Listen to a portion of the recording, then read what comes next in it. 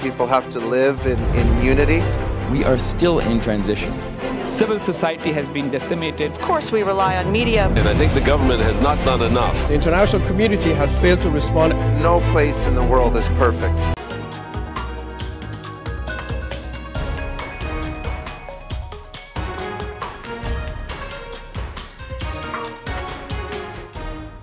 Hello viewers, I'm your host Uzma Jafri with another episode of South Asia Focus. Let's begin the show. India and Britain have agreed to boost their defence cooperation as discussed during Prime Minister Boris Johnson's two-day visit to India this week. The two sides also expressed their commitments towards the much-anticipated trade deal, which they said would be finalised by the year end.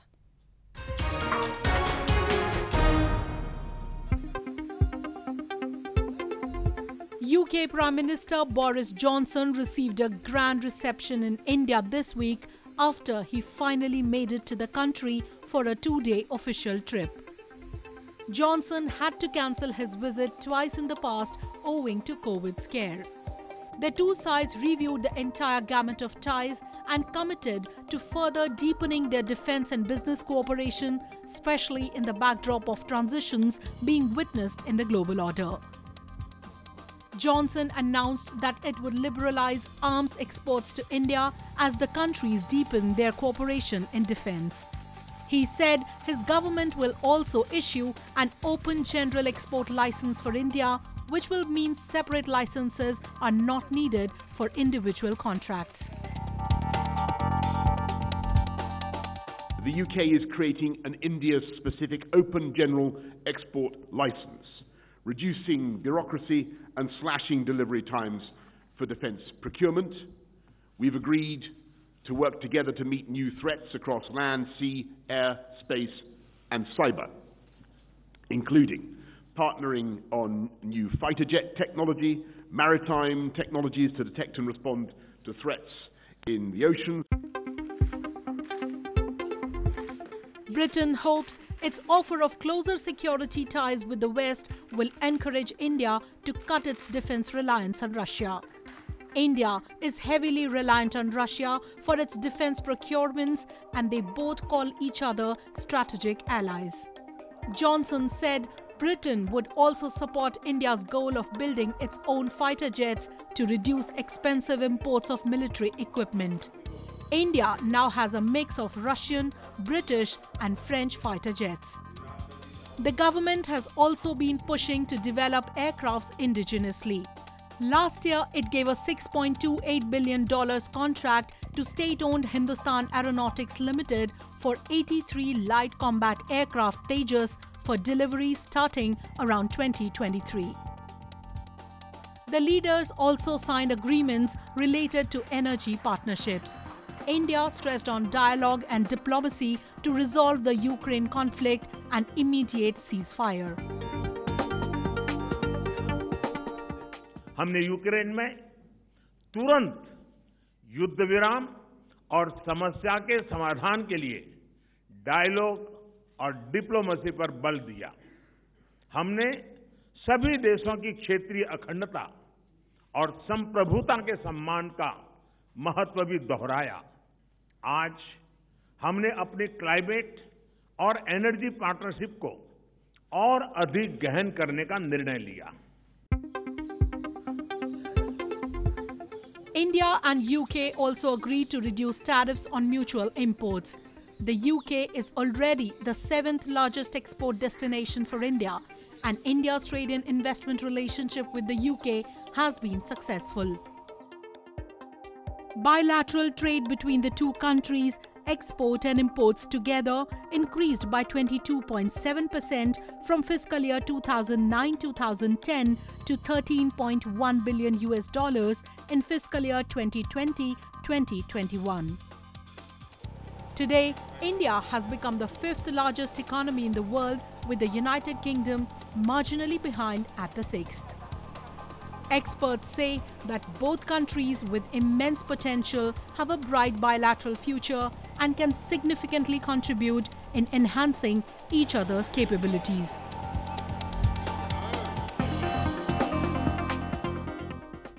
Moving on. Former Prime Minister of Pakistan Imran Khan has demanded fresh elections after the Shehbaz Sharif-led government took over following his ouster from power through a no-confidence motion. Khan asked his supporters to be ready for his call to march towards Islamabad if his demand to call fresh elections was delayed. Meanwhile, the government, which the experts urged to take unpopular decisions to prevent any further deterioration in its economic situation, has said that it won't be slashing any subsidies in immediate future.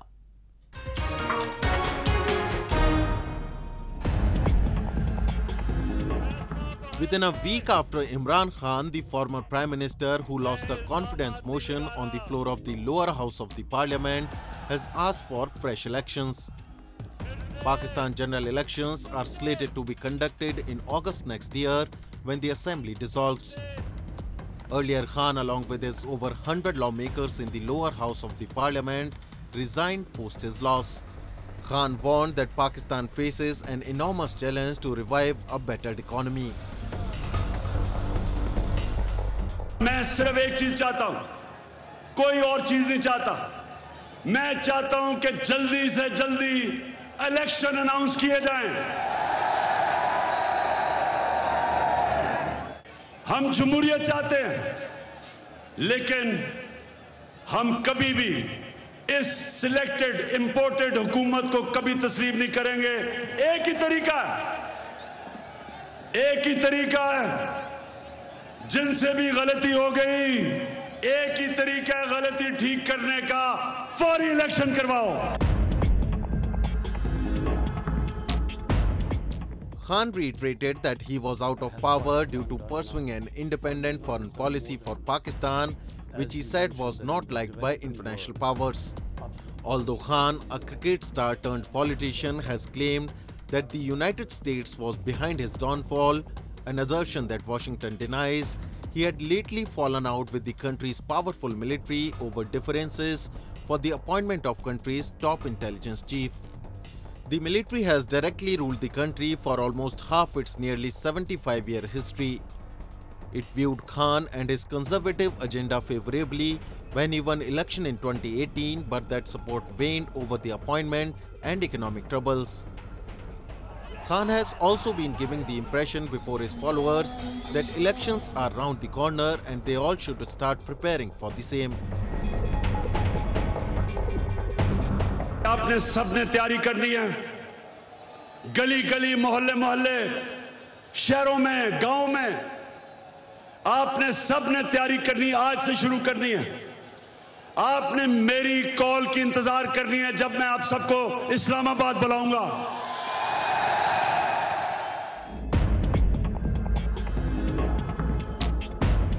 Earlier, the new Prime Minister Shehbaz Sharif appointed a multi-party coalition cabinet made up of former political rivals in opposition who united to oust Khan. Sharif now faces a daunting task of pulling out the country from an increasingly deepening economic crisis. A spokesman of the new government claims that financing needs next year are estimated to be around $30 billion, while the current account deficit in the ongoing fiscal year is about $20 billion. Pakistan's financing requirements this fiscal year are about $9 billion, $6 billion for the current account gap and $3 billion for debt repayments. But despite the observers and experts urging the Prime Minister to take tough and unpopular decisions, Shehbaz Sharif has chosen not to increase the petrol and diesel prices that have shot up almost everywhere around the world. 21 रुपए और 50 रुपए ये बढ़ा रहे थे, मुख्तलिफ मदाद में 50 रुपए पर लीटर, 21 रुपए। बहुत बड़ा एक महंगाई का एक पहाड़ अगर आवाम पे गिरता तो 3 दिन में लोग हमें बददुआएं देना शुरू हो जाए। उनको क्या पता कि पिछली हुकूमत ने क्या चक्कर किया और क्या चक्कर चलाया ताकि वो हमें लपेटे। उनको पता था कि शायद ये हुकूमत नहीं आ जाएगी, तो फिर ये जाने उनके काम जाने। चुनांचे मैंने 21 रुपए लीटर और 50 रुपए लीटर वाली समरी मुस्तरद कर दी है।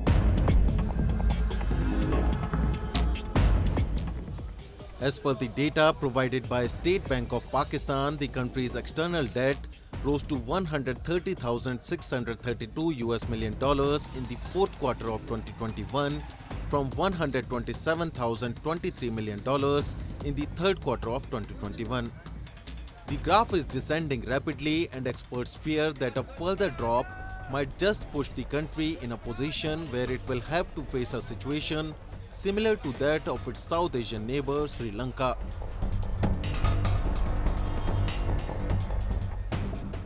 Moving on. The island nation of Sri Lanka has been at the center of the South Asian news space for its continuously deteriorating economic crisis in the past few weeks. There have been swelling protests all across the country with prominent Sri Lankan voices including former Prime Minister and former Chief Justice joining the chorus demanding government's accountability in the crisis. Meanwhile, the government, which is in early stages of its talks with the IMF to seek a bailout, hasn't been able to hit any breakthrough.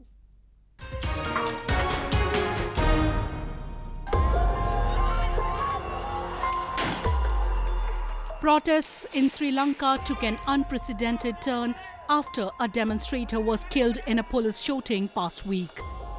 The shooting was the first by Sri Lankan security forces during weeks of protests. The government, which has already found itself cornered on massive shortages of fuel and food owing to forest reserve depletion, seems to have invited another major trouble, with people now even blocking roads and other activities to express their anger, propping another major law and order challenge.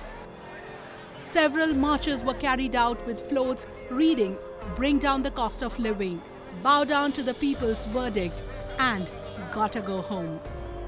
They have been essentially demanding President Gotabaya Rajapaksa to resign. And now the dissenting voices are not just confined to common people and opposition leaders, but prominent political and judicial voices too have come out in open, urging the government to take responsibility for the crisis the country has plunged into. Former Chief Justice of Sri Lanka, Sarath N. Silva, called the island country's government a total failure while addressing Sri Lanka's economic crisis.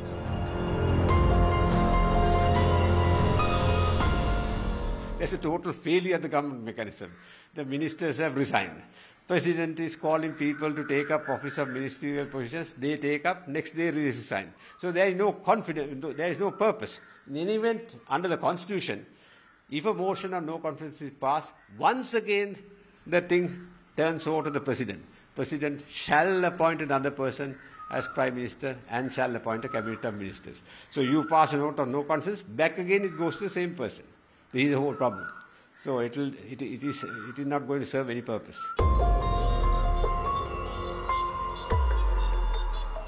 Sri Lanka's total external debt has reached around $50 billion, and it is not in a position to pay even for essential imports, including food items. Earlier, the government had said that it required between $3 billion to $4 billion this year to pull itself out of an unprecedented economic crisis. However, experts and observers feel it will take much more than that. Former Prime Minister is of the opinion that despite significant support from neighboring India, which has supported the country with a $1.5 billion line of credit and has been shipping essentials, the country is unable to fend for itself in the coming future.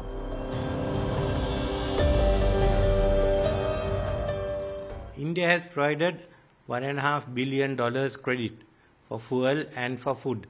The fuel credit line will be over most probably in the first week of May. So there will be another crisis. The government has requested the Indian government to give an extension of the fuel line of credit. But I think there are also issues because since the government of Sri Lanka has declared itself to be bankrupt, the question of how institutions deal, how creditors deal with bankrupt countries and institutions arise.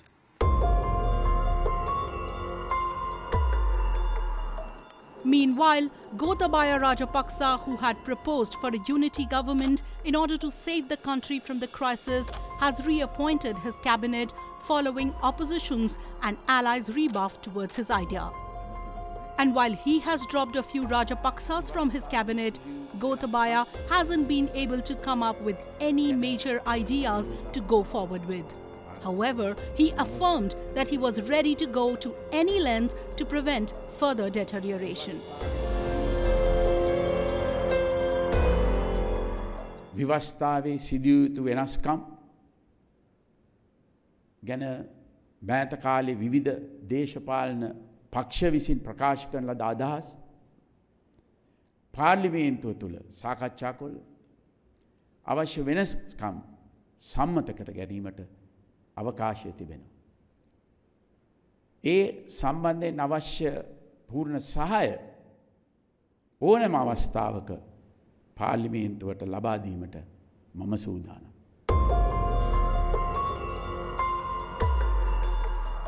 Meanwhile, Sri Lanka is looking at making a decent case before the IMF to help preserve the economy. The government was hopeful of receiving some emergency funds within a week of talks that started on 18th this month. However, it doesn't seem to have convinced the IMF enough as of now.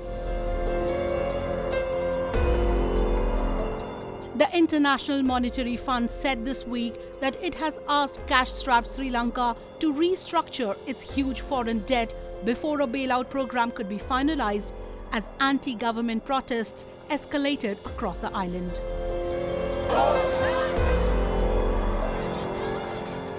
Sri Lanka opened talks with the IMF in Washington this week after announcing its first ever default on external borrowings. Earlier this year, the IMF warned Sri Lanka's approximately $51 billion foreign debt was unsustainable. The IMF said that Colombo's existing debt also means the country cannot apply for emergency financing. This comes as a major blow to Colombo, as they are seemingly running out of both ITRs and even limited money they are left with. Overall, it appears that long blackouts, queues for gas and fuel, and skyrocketing prices are nowhere close to disappearing from everyday discourse, at least as of now.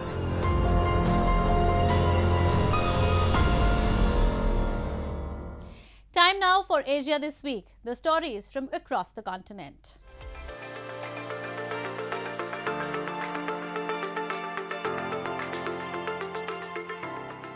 Independence leader and Nobel laureate Jose Ramos Horta declared victory in East Timor's presidential election this week, saying he had secured overwhelming support and would now work to foster dialogue and unity. With 100% of votes counted, Ramos Horta had a strong lead with 62.09% of the votes, while Luolo had 37.91%, according to data from the Election Administration Agency. Ramos Horta is one of East Timor's best-known political figures and served as president between 2007 and 2012 when he survived the assassination attempt by rebel gunmen.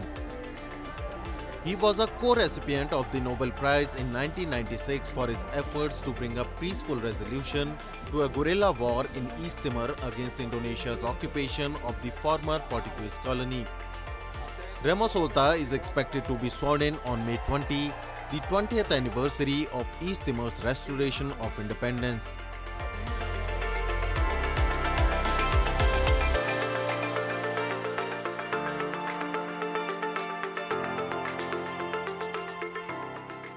By 2024, the spacecraft Orion, developed by Lockheed Martin, will bring humans to the moon in NASA's Artemis program. The System Invariant Analysis technology, one of NEC's artificial intelligence technologies, will perform in checks to ensure the spacecraft. It is tested and operating properly during the production phase.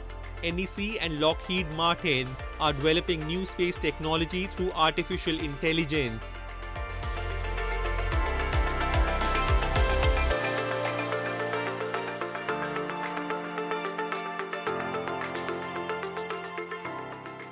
In the era of carbon neutral, Idemitsu Kosan is trying to develop new industrial field. The company has rich experience of chemical high-level fiber material field. Its original material is SPS, that is syntactic polystyrene, which was first industrialized in the world in 1997. SPS has the strong points of heat resisting, electric characteristics and chemical resistant. A factory to produce SPS is under construction in Japan's Chiba prefecture. In 2022, a new factory in Malaysia will be launched, targeting export to Asia, Middle East and Europe. Idemitsu Kosan is developing technologies to reduce the harmful effects of carbon. For that, SPS could be transformed into various products to enrich lives.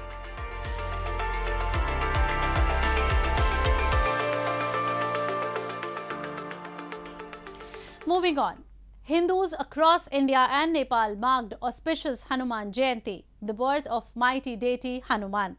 People from different towns and cities were seen visiting the temples to pray to the deity and seek his blessings. Indians across the country celebrated the birth of Hindu deity Lord Hanuman with offerings and sweets. The streets of cities across the country were filled with devotees heading towards a Hanuman temple to celebrate the occasion. Devotees reading the holy hymn book of Lord Hanuman, known as the Hanuman Chalisa, was a common picture in many temples. Every year, Indians observe Hanuman Jayanti on Chaitra Purnima, which is the day of the full moon of the season. Hanuman is worshipped for his undying loyalty to Hindu Lord King Ram and his consort Sita.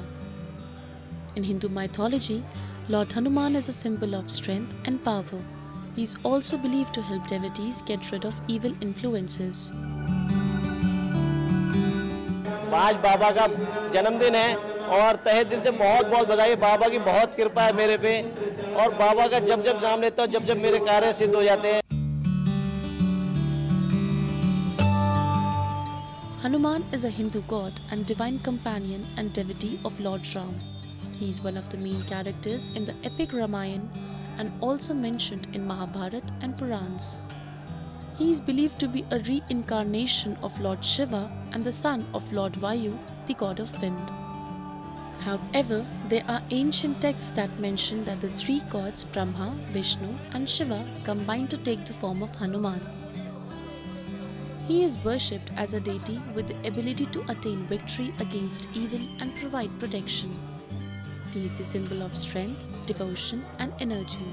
He epitomizes selfless service and devotion. श्रद्धालु अपने अपने घरों से नंगे पैर पैदल चल के आए हैं, जो रात को अपने घर से 10 बजे के करीब निकले और सुबह यहाँ पहुँचे हैं। हम लोग भी अपनी गाड़ियों द्वारा शादरे से आए हैं और बहुत सारी बहनों को साथ लेके आए हैं और बड़े ही उत्साह के साथ आज हम अपने घर पे जाके अपने घर में दीप जलाएंगे और मीठे पकवान बनाएंगे और बाबा को भोग लगाएंगे और बाबा का जन्मदिन धूमधाम से मनाएंगे। He is the granter of happiness and destroyer of sorrows.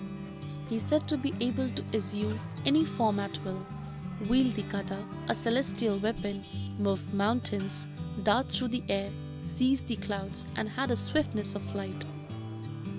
Lord Hanuman is the patron god of martial arts such as wrestling and acrobatics, as well as activities such as meditation and scholarship. When Hamina was young, he mistook the sun for a mango and went into the skies to get the fruit.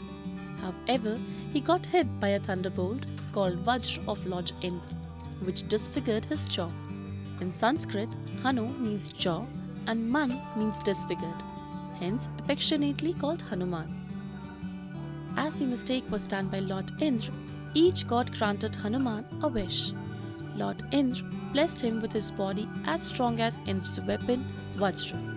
Fire won't harm him, said Lord Agni, the god of fire, and Lord Brahma gave him the power which can move anything. And this is the reason youths in India seek his blessings for strength. With that, we come to the end of this week's episode. See you next week. Goodbye and take care.